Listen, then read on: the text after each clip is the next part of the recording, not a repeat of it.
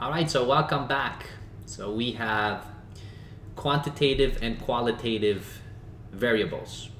So what's the key thing and what's the differences? I'll try to illustrate it by showing you examples, things that you can think about. Number one, so variable, I have it written down as you see on the screen, is something which we can in some way measure. And now these quantitative and qualitative variables typically will relate back to some statistics if you're taking that, but they don't have to. Now, a variable is measurable, is easy to understand when we are measuring things, for example, like volume, right? Or we are measuring somebody's height, we're measuring the speed of a car. So all of those things, which most of the time would be known as quantities, so we can, so notice quantity, so quantitative in some way, so we can measure them. But there are also things that are measurable that are not necessarily just quantities. They might be qualitative of nature. So for example, the level of a patient's pain is measurable in some sense if you ask somebody, but that's not necessarily a number that you can quantify in some way, but you can ask a patient on a scale of 1 to 10, where 10 is the most severe, what is your pain level at? And that's commonly sometimes used in emergencies and triage in the beginning, and then a patient would say, my level's around 8 or 9. If they're in triage and in the ER, they're typically in some kind of a discomfort. So here are some examples of some variables, and I'm going to come back to those examples because there's a little bit to say about quantitative and qualitative. Patient's temperature reading. So that is something that we can certainly measure. Now you might think of this, so temperature reading would be quantitative because we can measure it and we can actually obtain a direct number with a thermometer, for example, so thermometer. So that would be quantitative in some way. So this is quantitative. All right. Maybe what I'll do is I'll just write QN for quantitative, and we can obtain some number.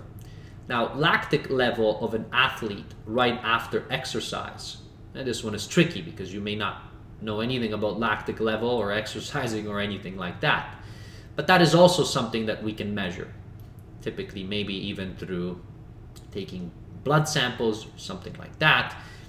So that would also be a quantitative because we can measure it and we can obtain a direct number, a measurement for that number of that lactic level that an athlete has. So this one is a little tricky, but this one's quantitative. Now, color of leaves in October. So the color of leaves is not a quantitative variable, it's a qualitative one. So now the leaves can take on different colors. Now, of course, there's a stream of different colors that you might see, you know, from yellow to red. Of course, they might change in some way, but this is qualitative. So I'll write QL for qualitative. Number of students with a B+. Right, so we can count this in some way. We can actually count if we have a class or a grade. We can count the number of students that have a B+. That would be quantitative. We can put a number on that as well. We can say there's 8 students with a B+ or something like that. So this is quantitative. Flow of medication from an IV. So if an IV is flowing, so if you're, say, a patient and you have been set up on an IV, the flow typically would be some kind of a rate. So for example, volume flow rate that you have been set up on, and that can be measurable. You actually would have a reading as well that you can kind of see how much nowadays, how much a patient would be receiving. So that is another quantitative variable. Patient's pain level during triage ER assessment. I talked about this already. This would be qualitative. Now, although it might be ranged between 1 and 10 or whatever the doctor might ask you or the nurse, Okay, it seems like, oh, but I answered 8 or 5. Isn't that a number? It is a number, but the pain level itself, you know, it's easier for a human being to tell you 1 to 10 because they can gauge in between.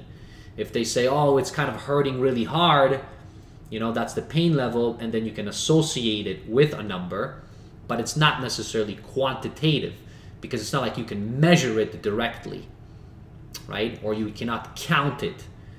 So if you cannot measure it with some kind of a tool, and say in terms of measure like a temperature reading, blood pressure reading, okay, for a patient, this you're actually really just gauging it, so it's qualitative. Drug symptoms during treatment, again, that's not something that you can measure with a tool. You would get those symptoms. These would be qualitative variables that you have.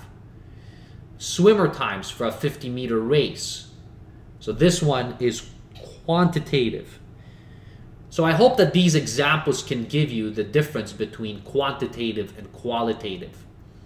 So things that are measurable within some devices or are countable in some way, and then things, okay, that are more qualitative, like the leaf's colors, human beings' eye color or hair color. All right, so that's what you have, or skin color, for example. So all of those things are qualitative. Now, with quantitative and qualitative, so coming back to here, so now we know kind of the difference, at least through some examples, quantitative and qualitative, and you have to see a few examples to be able to see them.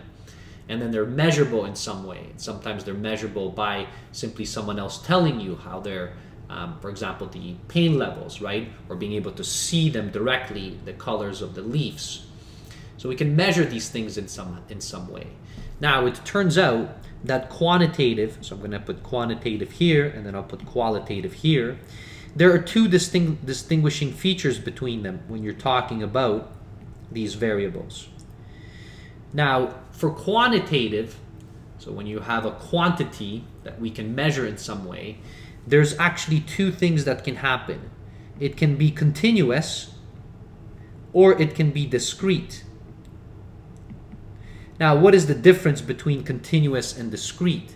So I'm going to try to give you an example from the ones that we had. So for example, if I go here, patient's temperature reading, it is quantitative, but it is continuous. Now, what does continuous mean in terms of kind of taking a measurement?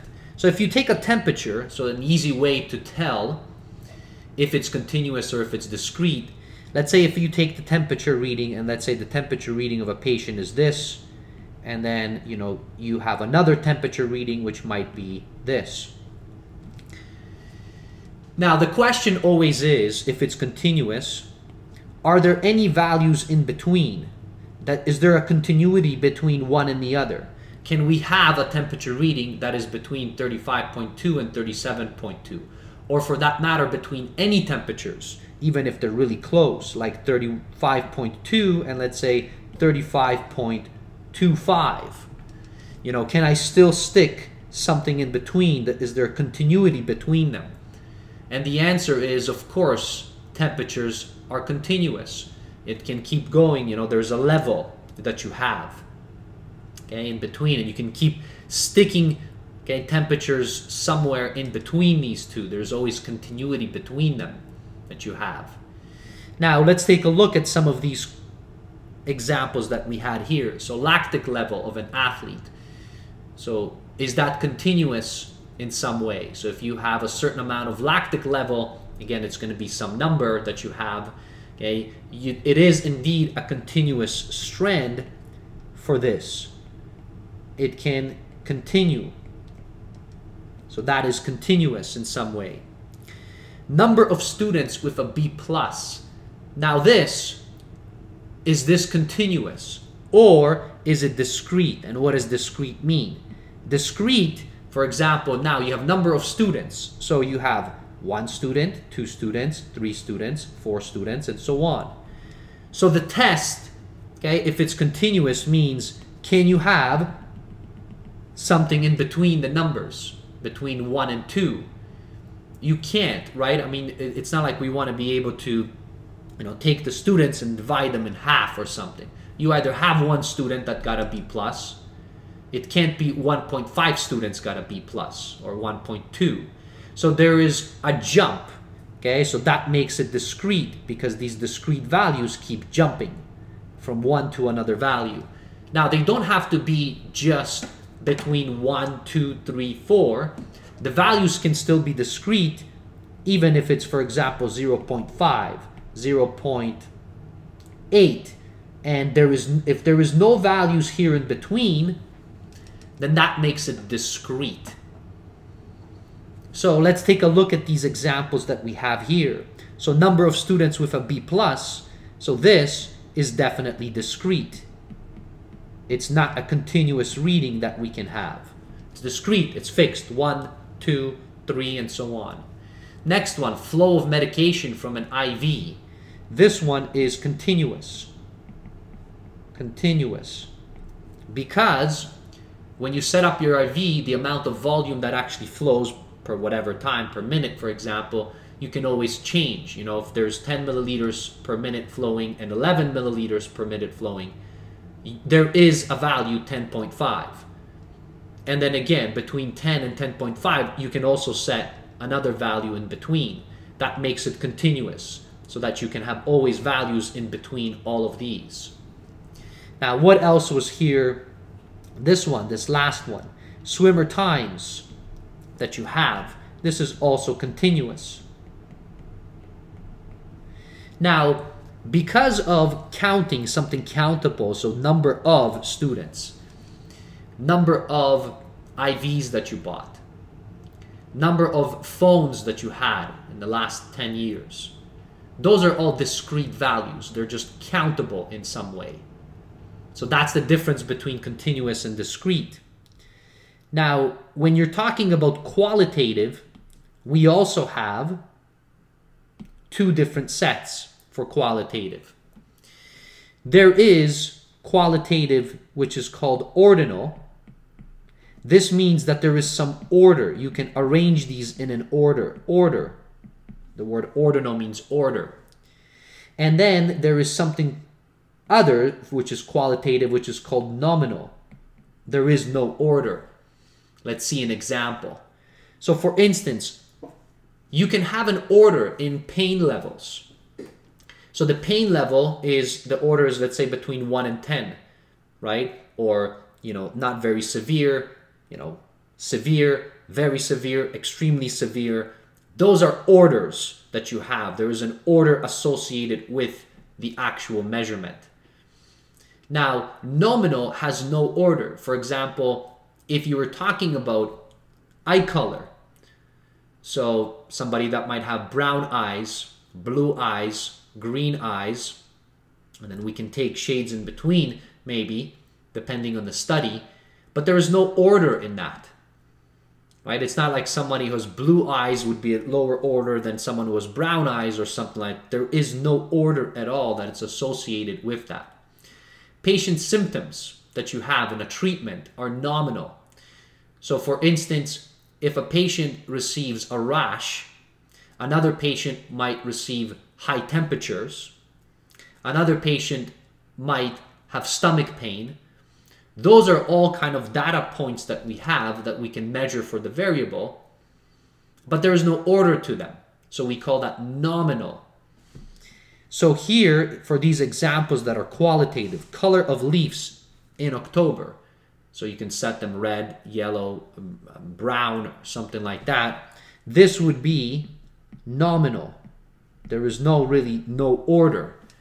Unless you're talking about, for example, you have to be careful. You can say color, but shades of the red color of leaves in October. Shades. So for example, if you take the shade which might be yellow, so shades of yellow, now you have an order. You would create, very faint or maybe medium yellow, very extremely bright yellow. Now you're creating order. So that would be ordinal qualitative variable. But if it's just colors in general that you're looking for, that would be nominal. What else here is? Patient's pain level. We've mentioned this. This is ordinal. Drug symptoms. We've mentioned this. This is nominal. And you can have many more examples like these. I hope that you found this useful. Difference between these variables of quantitative and qualitative, and then seeing the difference between continuous, discrete, and then also ordinal or order and nominal with no order. Thanks for watching. See you in a future video.